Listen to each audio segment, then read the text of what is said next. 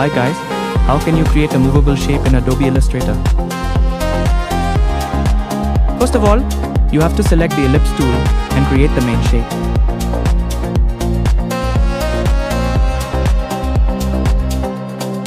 Now, using the ellipse tool again, create its ears and eyes.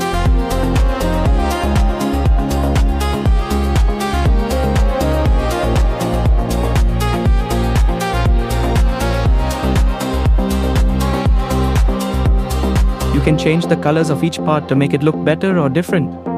After completing the shape, go to the selection tool and select the entire object.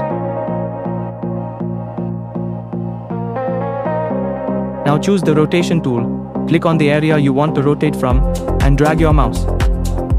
As you move it, the shape will start rotating. That's how you can make a movable shape in Adobe Illustrator.